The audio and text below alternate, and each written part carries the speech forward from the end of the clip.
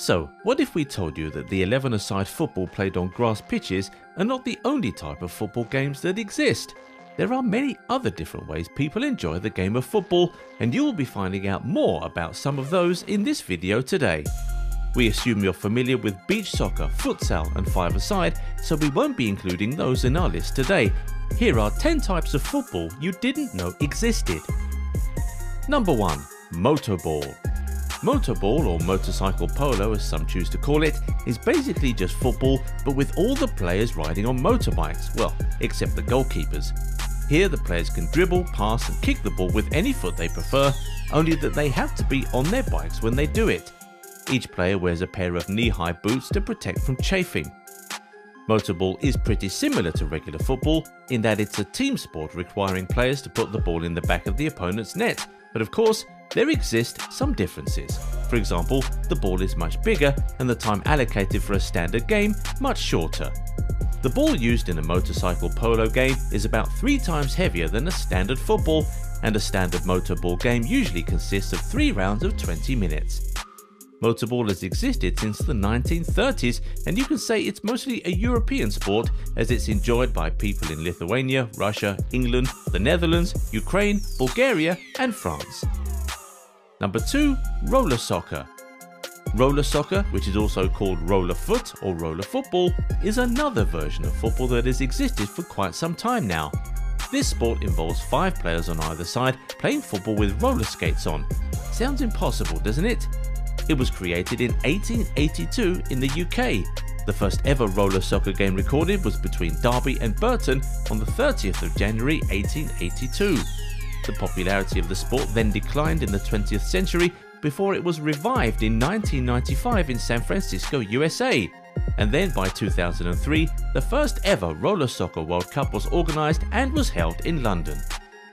For the next decade, the World Cup was held every year in different cities around the world before it became a biennial event.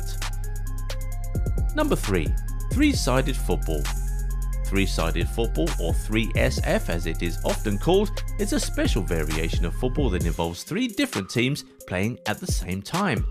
Although it is called three-sided football, the pitch it is played on has 6 sides, but it has that name because there are 3 goalposts. The game was invented by Danish situationist Asger Jorn.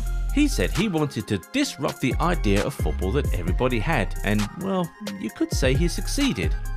The first 3SF game was played on the 28th of May 1993, and over the next decade, the sport continued to gain more and more popularity. The first 3SF World Cup was held in Denmark in 2014, and there have only been 2 tournaments since, with the 2020 edition having to be postponed as a result of the COVID-19 pandemic. Just don't think you can use your football knowledge to survive in this game. It's a whole different sport entirely. Number 4. Elephant football. You think only humans know how much fun football can be? Even animals enjoy the beautiful game, and that's why there exists such a thing as elephant football. Elephants are known to be some of the most intelligent animals in the world, so it makes sense that they know how to find the back of the net, albeit with the guidance of a human. Anyway, someone needs to go check on the grass this sport is played on because, per the African proverb, when 2 elephants fight, it's the grass that suffers. But here, we have 2 whole teams of elephants fighting to win a football match. Must be very tough on the turf. Number 5. Swamp football. Oh yes, it's exactly what you think. Football played in a swamp is an actual official sport, not just something you did with your friends when it rained when you were much younger. It's a recognised sport and there are about 300 recorded swamp football teams in the world. The World Cup and World Championship tournaments are held every year, and in 2008 there were 43 teams participating in the World Cup. That's more participants than the FIFA World Cup tournament currently has. As swamp football is a lot more demanding than normal football because of the surface on which it is played, the game lasts for just 24 minutes, 12 minutes per half. There is no offside rule here, and you can substitute players as often as you want. The sport originated in Finland, where it was initially just used as a form of high-intensity exercise for athletes and military people.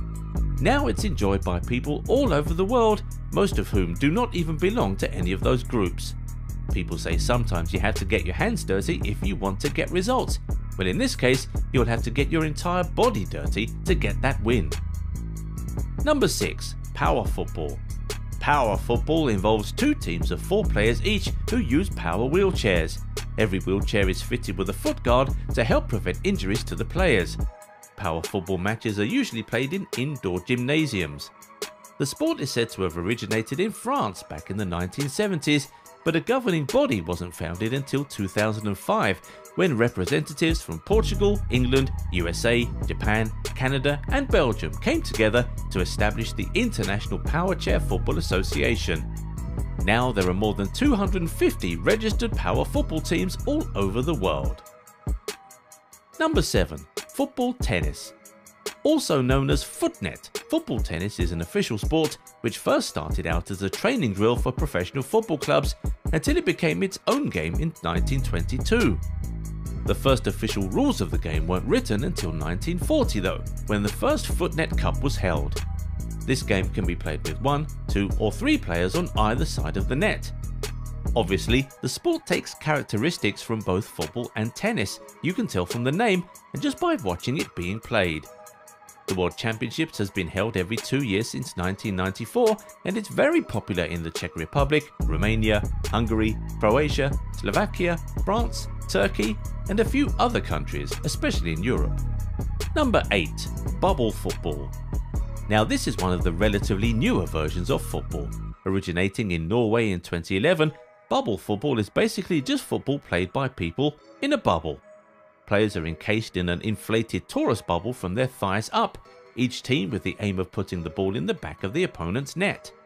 Bubble football is mostly played just for fun, but official tournaments are now starting to be held, with the first ever World Cup taking place in London in 2018. It was a pretty big competition. The final was hosted at Wembley Stadium. Here the rules are pretty much the same as football, but the most unique and most interesting part for most people is the players constantly bumping into each other as they fight for the ball. The sport is surely a great deal of fun, with even Lionel Messi enjoying it. Just take a look at how happy he was playing bubble football with his Barcelona teammates back in 2016. Number 9. Jorkyball. Jorkyball is what you get when you mix football and squash together. Typically it is played by 2 players on either side. The first team to win 2 sets is said to be the winners. A set, by the way, is a round of 7 goals. In this sport the walls are your teammates too. 3-on-2 Jorkyball was created by Gilles Panier in a garage in Lyon back in 1987. It was first played in front of a large audience as an exhibition at the 1990 FIFA World Cup in Italy. From then, more and more people started participating in and enjoying the game of Jorkyball. Number 10. Cycle ball. As the name implies, this sport is a combination of cycling and football. Also called Radball in Germany, cycle ball involves players on bikes playing against each other and trying to score in their opponent's net, you know, just like football. Here the ball is controlled and played with the bicycle, and it's typically played with 2 players on each team. France, Germany, Belgium, Japan, Czech Republic, Switzerland, Austria and Russia are some countries who engage in and really enjoy this sport. And don't make the mistake of thinking that this is a new sport. Cycle ball and football were actually both first introduced in the 19th century. Nicholas Edward Kaufmann, a German-American, is the man responsible for introducing cycle ball way back in 1893. It really does have a very rich history. What we can tell from this video is that there are very many ways to enjoy the game of football, and in fact, you can even invent your own version in your living room today. But one thing that brings all these different versions together is that the aim is always the same, to put the ball in the back of the net. Except for one though. Let's see if you paid attention while watching this video. Can you tell us which version of football on the list does not require the players to put the ball in the back of the opposition's net? Give us your answer in the comments and please try not to cheat.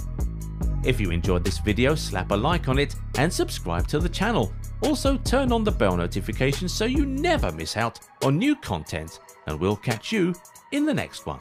Bye bye.